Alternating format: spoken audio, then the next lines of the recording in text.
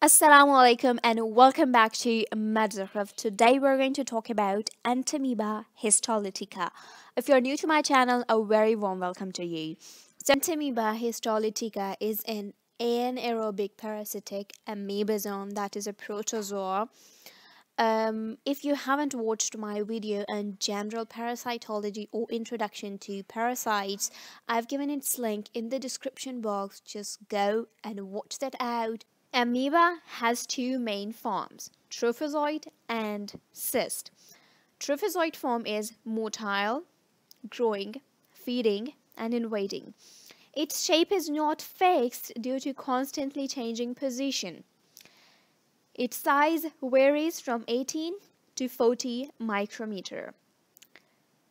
Its cytoplasm is granular and may contain some red cells, and trophozoites have slow gliding movements due to pseudopods. Its nucleus is small and central, having fine chromatin granules, and a nuclear membrane is present around the nucleus. Cyst. It is the infective form of Entamoeba histolytica. It is rounded in shape, surrounded by a highly refractile membrane, the cyst wall.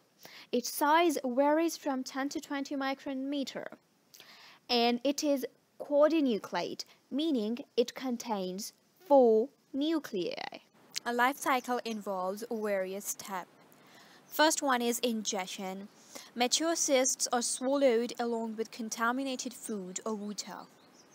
Passed unaltered through stomach as the cyst wall is resistant to gastric juice.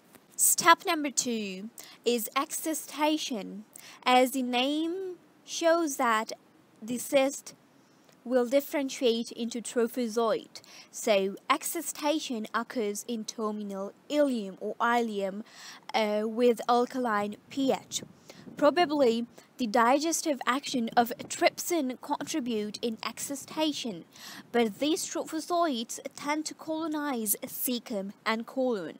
Step 3. The trophozoite phase, also called stage of invasion and division.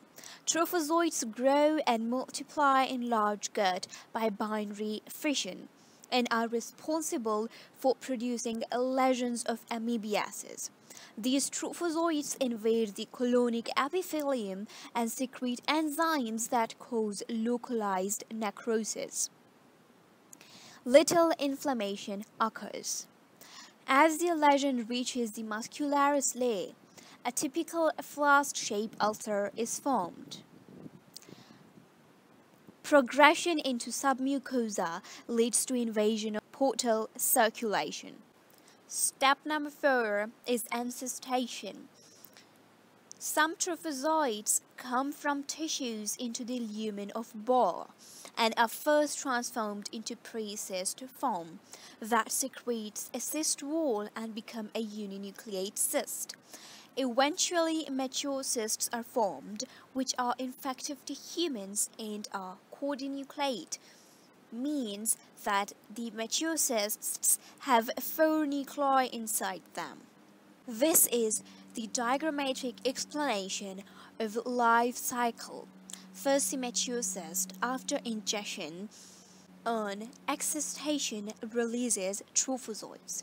The trophozoites multiply, grow, and invade, but some of the trophozoites convert into pre-cysts, which then convert into a mature cyst, and this is released in feces. Sometimes the feces may contain the trophozoites. Habitat and transmission. I've talked about different types of hosts in my video on general parasitology. You can find the video in I on the right top corner of the video. The Entamoeba histolytica has definitive host, the human beings, because the trophozoites reside in mucus and submucous layer of large intestine of man, and the Entamoeba histolytica has no intermediate host.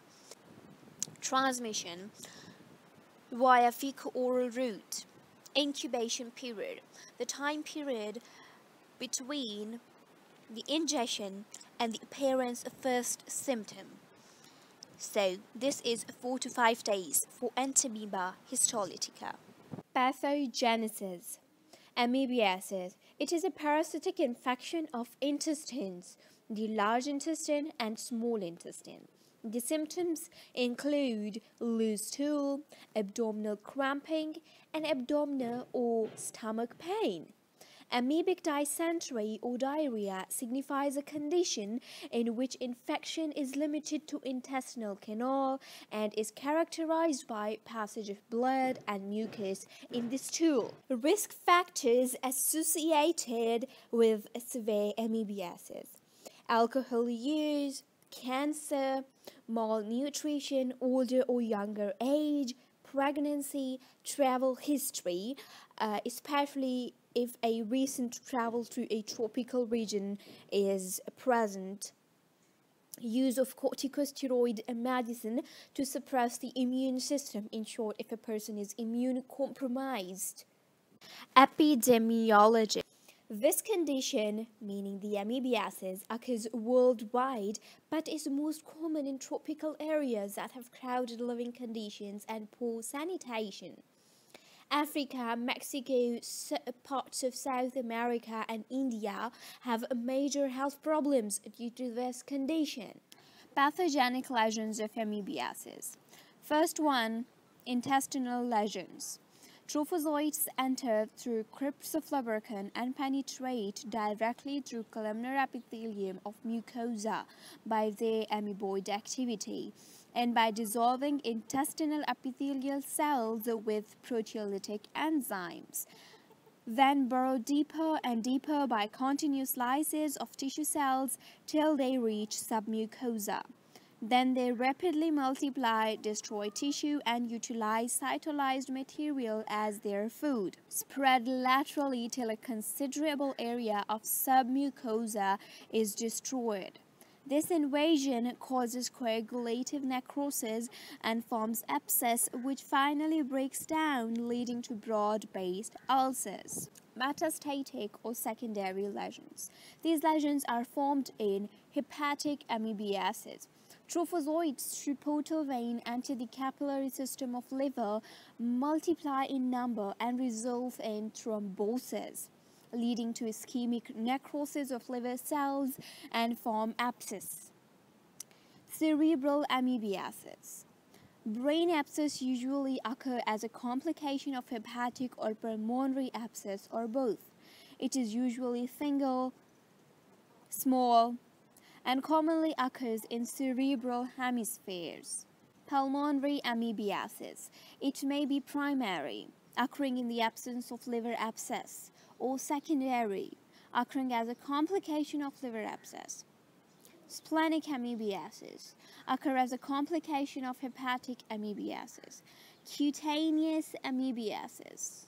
It can occur in the site of ruptured appendicular or pericolic abscess. These lesions cause extensive necrosis, slugging of skin, and subcutaneous tissue. Clinical findings. In acute intestinal amoebiasis, dysentery that may be bloody or mucus-containing, low abdominal discomfort, flatulence, and tenesmus. Amoebic abscess of liver, when intestinal amoebiasis is not overt. Right upper quadrant pain, weight loss, fever, tender, enlarged liver. Intestinal lesions in chronic intestinal amoebiasis. Course and progress of lesion depend on resistance power of host. Following points may be observed: occasional diarrhea, weight loss and fatigue, small ulcers involving only the mucosa, extensive superficial ulcers with hyperemia, marked scarring of bowel wall, thinning, dilatation, and sacculation. 90% cases of chronic intestinal amoebiasis are asymptomatic, but those are carriers, means that their feces contain cysts. Extensive adhesion with neighboring viscera. Granulomatous lesion called amoeboma is formed. Localized thickening of bowel wall. Generalized thickening of bowel wall. Localized thickening of bowel wall causes narrowing of lumen, while the generalized thickening of bowel wall make it palpable. Ulcers of amoebiasis. Gross appearance. Distribution of ulcers, these may be generalized or localized. Character of ulcers. Ulcers may be discrete with intervening healthy mucous membrane between them. Extension of ulcers, superficial ulcers and deep ulcers. Healing of ulcers.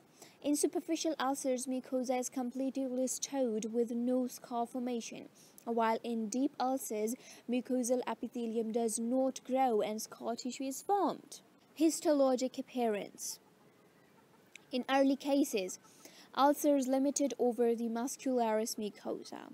Amoeba may be seen marching along the intergranular spacing, causing cytolysis. In advanced cases, trophozoites are seen migrating deeper and deeper, invading the intermuscular spaces to reach the serosa. Complications.